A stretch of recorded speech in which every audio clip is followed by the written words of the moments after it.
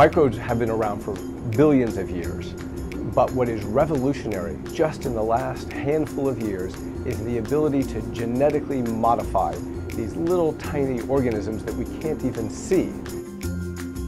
We engineer living cell catalysts that convert a diversity of renewable feedstocks to a diversity of products that go into the commodity chemical, specialty chemical, and renewable fuel industries.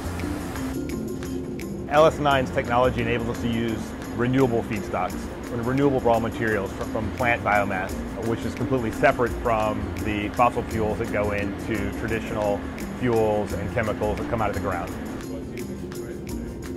This is where we are working on developing the genetic engineering work that allows us to produce these little microorganisms, these little creatures that will do the miraculous work of creating renewable fuels and chemicals. So we do that right here in our headquarters in South San Francisco. In Florida, we have a production facility where we then take the technology we've developed and put it to work in the field and show that we really can produce fuels and chemicals renewably in volume. The products that LS9 produce range from the fuels that our planet relies on to move everything to the products themselves, such as these high-volume detergents that we all use every day, whether it's for brushing our teeth, washing our clothes.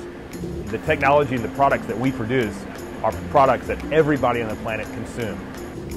The low-carbon fuel standard is a critical component of government policy that can help small and emerging biofuels producers succeed and get traction in the market.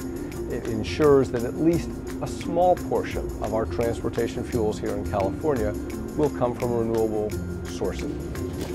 We have an opportunity to develop a company in the years ahead that will be a major company in providing the world with fuel and chemical from a sustainable and renewable process.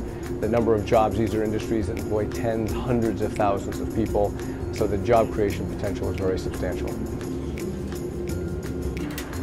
I love working at LS9, and I love it for a couple of reasons. One, what we're trying to achieve is something you can look your kids in the eye at and feel good about.